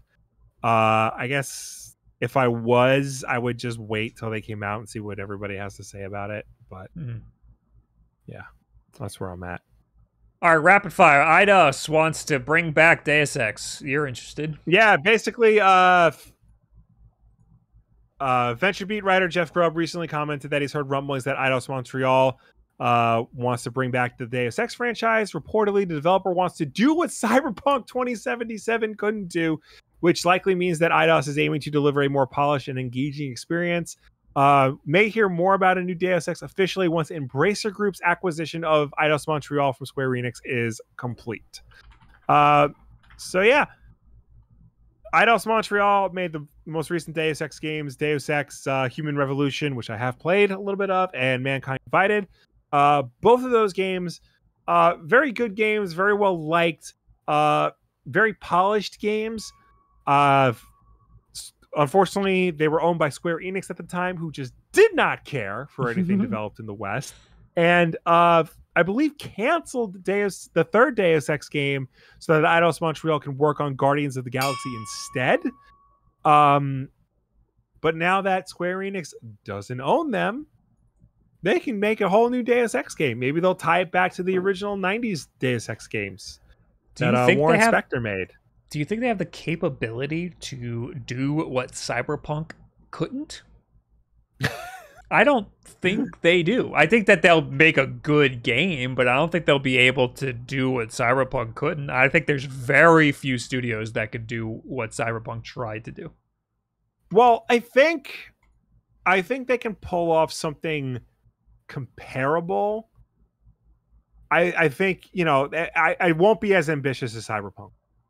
But I think in terms of delivering a first-person RPG with a cyberpunk aesthetic, I think it'll give people exactly what they want. It'll give everyone exactly what they're looking for in that type of game. Where Cyberpunk tried to be too many things. Cyberpunk tried to have way too much depth that just wasn't going to happen. Yeah. And I don't think Deus Ex will reach that same level of depth. No, but I think it'll be a polished game that'll be good. I think they'll make a game that they know they're capable of making, rather than a game that they weren't capable of making. Right. There's a live action Pac-Man movie. I saw this on Twitter and I said, "Oh no." Yeah, I hope this was a joke, but no, it's being reported on by the Hollywood Reporter. They're a legitimate Hollywood publication. The project hails from Bandai Namco Entertainment, the company behind Pac-Man, as well as games like Galaga and Tekken, and Wayfair Studio, the production company founded by Justin Baldoni and Steve Sarowitz. First introduced in 1980, originally called Puckman in Japan. Pac-Man was a coin-operated staple. The game is set in mazes, blah, blah, blah. You've all played Pac-Man. The game beget merchandise, several sequel games like Ms. Pac-Man, and 2 television series. The project will be based on an original idea from Chuck Wilson, the writer of Sonic the Hedgehog, of Lightbeam Entertainment. Baldoni, Manu Gargi, and Andrew Kaloff will produce on behalf of Wayfair Studios, with Tracy Ryerson developing. Williams and Tim Kwok will produce on behalf of Lightbeam. Yeah, I mean, it just stop, dude. Like, they gotta stop. No way. Trying with these friggin' video game movies that have no business being movies. Yeah, absolutely. Like, the time for Pac-Man is like so far past. Like, I get like Pac-Man is timeless. Well, now's the perfect time. Will we have a remake of Pac World or whatever the fuck it's called? Yes, coming out. We also have Pac-Man Repacked. Yes, I don't know. It's like an animated Pac-Man movie. Totally can get behind that. I think you can do something pretty fun with that. Live action Pac-Man movie, GTFO. Sonic the Hedgehog shouldn't even be a live action movie. Just for the record. Did you see the second one? I did not, and I have Paramount Plus. I should get on that. I gotta get on almost that bought the Blu-ray set because the Steelbook is basically a movie-ified version of the Genesis box art for Sonic 2. Ooh. With the checkerboard background. Oh yeah. That looks good. Okay. We gotta blast it. 99% of Netflix subscribers haven't tried its games yet. Surprise. I mean, it is a surprise. I mean, so Netflix games average about 1.7 million users per day. A sliver of Netflix's 221 million subscribers globally. Mm-hmm. They made like a big push to get to like announce that like, hey, we got games now. You can play games if you're subscribed to Netflix. And like 1% of people are using it. Like Sony canceled their stupid accolades feature because nobody was using it. And Netflix is bleeding money right now. So basically what this is telling me is that this isn't going to last very long. They must have more plans that they haven't executed yet to fix this, but I have no faith in them. They, according to the article, they acquired 3 different indie game studios to bolster their game development. Oh, God. So those are going to get shut down real soon. EA tweets, oh no, that happened already. Oh no. No, we read that one already. Did we? Yeah. We read about the tweet, but yeah. There's more to it, I guess. During an earnings call, EA CEO Andrew Wilson reassured investors that games are still a major part of the company, despite what it says on Twitter. As we think about single-player games, we think it's a really, really important part of the overall portfolio that we deliver in fulfillment with core motivations. But then, where was it? Someone else, like in the earnings call, like basically downplayed it and said, "Yeah, but most of our stuff is multiplayer." The way we think about this is really less about which game and more about which motivations these games fulfill. So we know that our players, they have these core motivations: inspiration, escape, social connection, competition, self-improvement, creation. These things that bring us together as players of games, and the creation of worlds and the building of characters and the telling of stories is really important in the fulfillment of some of these motivations. That doesn't fucking tell us anything. That's a walk around the problem is what that is. Yeah. Well, further in the earnings call, EA CFO Chris Su said, as we think about the model impact and the financial impact, that the first thing to always keep in mind is that live services still encompass over 70% of our business, and that has been proven very reliable, highly reoccurring revenue stream, and that will still be the predominant driver of our profit and loss long term. So, yeah, single player is important, but hope you like live service games, because that's going to be our bread and butter for years to come. We're ruining Skate because of it. And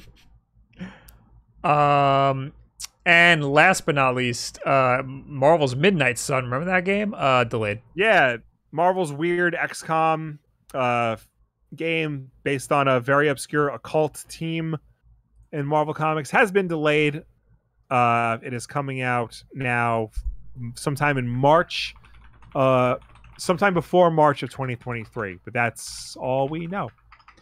Also, I want to add, Bubbaloo the Destroyer in the chat reminded me, Analog Pocket now has more cores.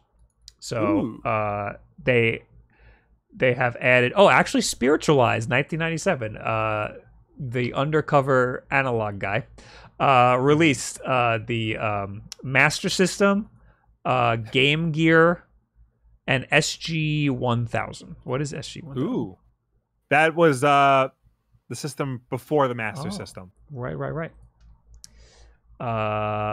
And that's it. There's also Neo Geo Pocket, but we knew about that already.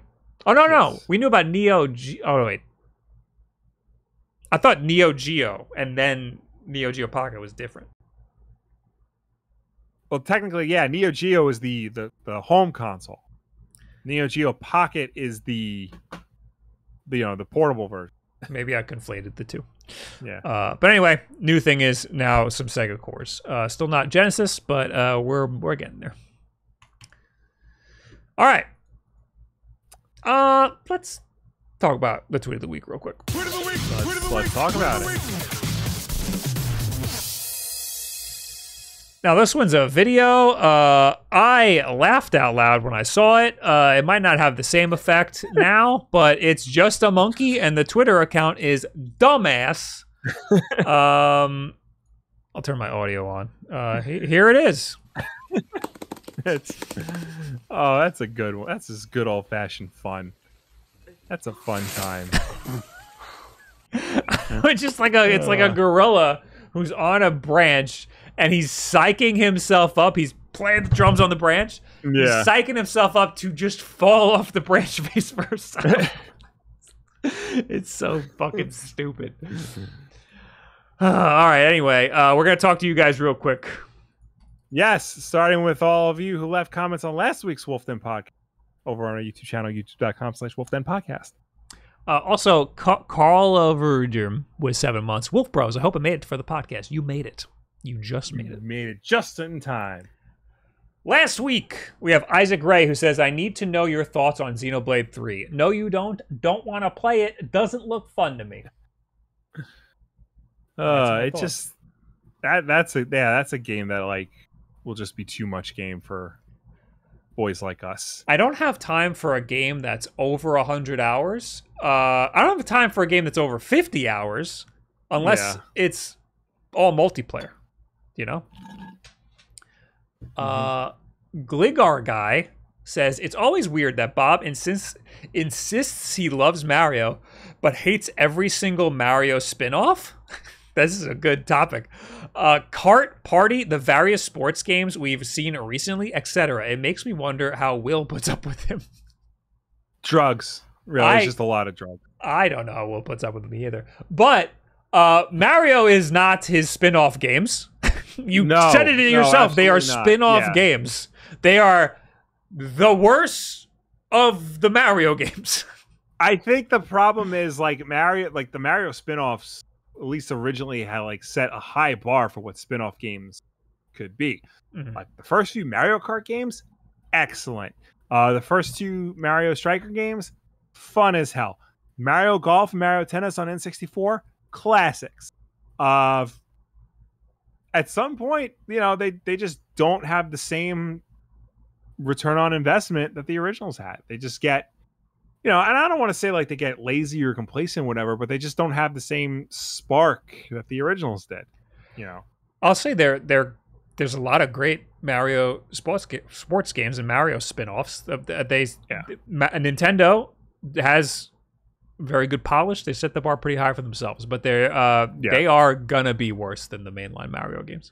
Yeah, I will say, like, you know, a Mario spin-off like Mario Kart, for as much as we rag on it, I'd still rather play that than any other kart racing game, especially a spin-off of a pre-existing series, because there's still a level of quality to Mario Kart over something like Crash Team Racing or Nickelodeon All-Stars Kart or whatever.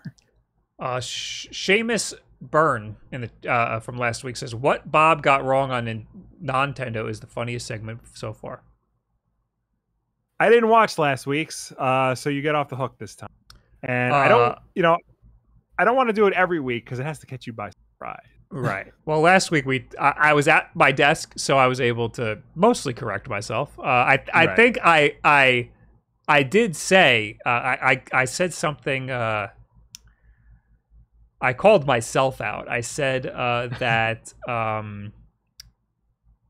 think Pokemon X and Y had a thing where there was an area that was different in X or Y. And then I was like, I better look this up because Will's going to say I was wrong. And I think I was wrong about that. I think it's black and white that had the areas. Oh, I knew that, actually. I knew that black and white had different areas. But I wouldn't have known if X and Y had different areas because I didn't play X and Y. So you might have gotten off the hook. But there's a reason why I got Y specifically. I don't remember what that reason was. I don't know. I do remember hearing that like black and white have like different areas depending on which game you play. Right. Mr. Fixit says, "Hey Bob, just so you know, I saw a Reddit post saying that you can copy the game files from Amazon Game Launcher to your Steam Deck. What? It's still dumb to have to install another game launcher, a hacky pain way to do it, but if you're on a budget and need more games for your Steam Deck, all right, I'll look for that because I got that game. What was it, Onbringer or something? Yeah, Scourgebringer from last week. And I would like that on my Steam Deck, so I'll try that. Although I do have the Aya Neo Air now, and I could just put it on that. Last up is a guy with a Chinese name, and if it's not Chinese, it has the Japanese word for big, and that's the only thing I could see. I haven't seen anybody complaining about the female protagonist in GTA, not even the usual suspects. I'd like to know who those usual suspects are. Yeah. They seem to dislike the punching down part about that, and that's about it. You're basically yelling at straw men and straw women, of course. Yeah.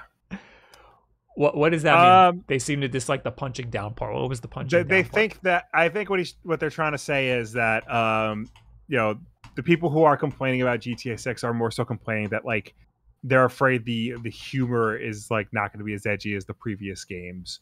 You know how like they're not going to be as like mean and pick on like marginalized groups as much as they did in previous games. They're afraid it's going woke, Bob. That's what they're afraid. Yeah, and Grand Theft Auto is going to be woke. We mentioned that, but yeah. Also, I talked about how I didn't see the outrage. I only saw the outrage about the outrage. Yeah. But Kotaku put up an article that was the reaction to the Grand Theft Auto going woke or whatever. Yeah. So it's got to exist. Yeah. Unless Kotaku is making stuff up. I feel like, because I've seen this a lot with Prey, the new Predator movie that just came out, and people are like complaining about it, how it's not as good as the original, how like the original did all this stuff really cool, and that this movie doesn't. And their arguments all boil down to the fact that it's a female protagonist. Mm-hmm. Like that's the problem with it's terrifying. Prey, is that it stars a woman, and we all know that women can't fight the Predator. It's ridiculous. What's next? A woman fights the Alien or a Terminator? Unbelievable. The Kotaku article I was mentioning, it looks like a video. It's a dramatic reading of comments about Grand Theft Auto 6. I'll watch that later. That's funny. Now we're in the chat real quick, but first with Jin Jukebox, thank you for the 19 months. Oh, you also looked up something about Pikachu surfing as well. That's true. I thought that, so in Pokemon Yellow, at the beginning opening cinematic, Pikachu can surf, he can fly. And I thought that was a reference to how he can be an HM slave in Pokemon Yellow, which is not true. I don't think he can learn those abilities. There are mini games where he can fly and stuff. Luke Antone, what's the big upgrade you want to see for the next Switch, and do you think it'll be out next year? I think it was planned for next year, but I don't know if it'll happen. Yeah. I'm a little worried. I think the big upgrade I think everybody wants is 4K support and better joycons. Yeah, I just want more graphical fidelity. I don't want anything else, really. I mean, better. Yeah. They got to fix the Joy-Con issue, obviously. But I just want more graphical fidelity, and that's it. I don't even necessarily want 4K. Just, let me hit a steady 60 frames in most of the games that you're going to pop out for it, and I'll be happy. I'm assuming that the next Switch is going to have, like, a better processor in it, like the Tegra 2 or whatever. So it'll be able to play more games, more graphically intense games than the Switch 1. So that's not really like at the top of my list because I just assume that's going to happen. But I think 4K support, lock 60 frames for all games, and just better Joy-Cons, honestly. Mauve Scarb in the chat brings up a good point. I want the next Switch to be backwards compatible with the entire Switch library. Yeah, that's important. That is necessary, but a feature I want in the next Switch is I want a much better online account system. And yes. I think with that, we'll bring a better, more updated version of backwards compatibility that every other fucking game console is on board. Every other game company is on board with, except for Nintendo. Yeah. That's what I want. I don't want to have to buy Super Meat Boy for a fourth time, on the Switch. Yeah. Where do you think Nintendo will go after the Switch? They better stick to hybrid stuff or just portable in general. I think that they're out of the dedicated home console game, and I think they should stay out of it. Yeah, I think that, if they were smart, they'll realize that they're done with, every console has to have a gimmick. They found the gimmick that works. So just make that again, or like the next gen version of that. Yeah, the gimmick. Yeah, they found the gimmick that works. But they're going to put another fucking gimmick in it. Which, you know what? If they do, that's fine. But, just make it like, analog triggers. Make that be the gimmick. Something simple. Ozlaws says, are you only doing a session on Sunday for Long Island Retro Game Expo? Yes. We'll only be there on Sunday. And I think 2:30. Yeah. We'll be at the show floor on Saturday. So if you see us, just wave. Yeah.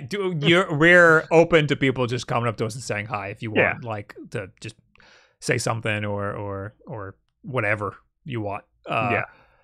Feel free. So we'll be there, and it's a small convention, so you'll see and we're tall men, so you'll probably see us. We are. I will be wearing this hat. I will probably be there around 3:00 on Saturday. So yeah, that's that. Mm-hmm. Mecha Dragon says, "Why do you call your podcast Nintendo Podcast when you still talk about Nintendo games?" Because it's a copyright issue. Trying to skirt around some copyright here.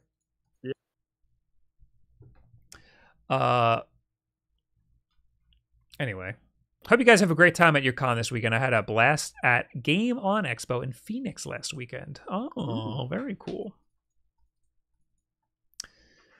Will, did you play Shredder's Revenge, and what are your thoughts?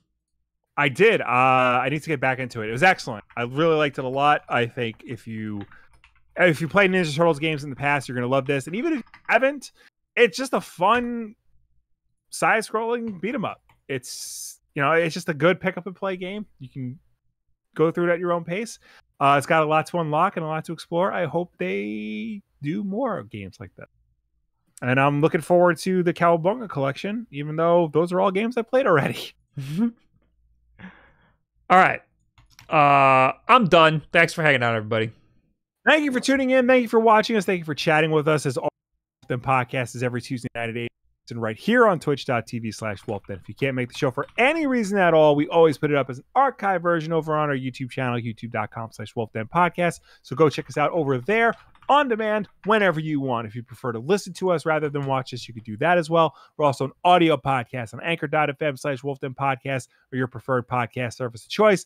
No matter where you get the show from, folks, please be sure to subscribe, rate, and review us because that helps us with placement on all of those respective platforms. Thanks for being here.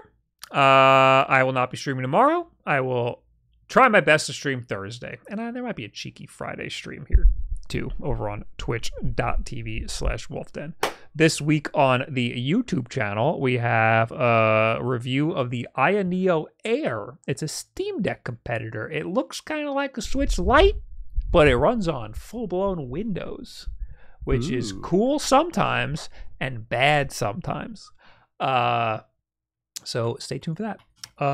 Thanks for being here, and we'll see y'all later. Why don't we raid somebody who's streaming right now? It's Wood. Go say hi to him. He has a headache. Oh, poor baby. Poor baby. Tell him we said, just go in there and say sup. All right? And we'll see y'all later. Goodbye. Bye.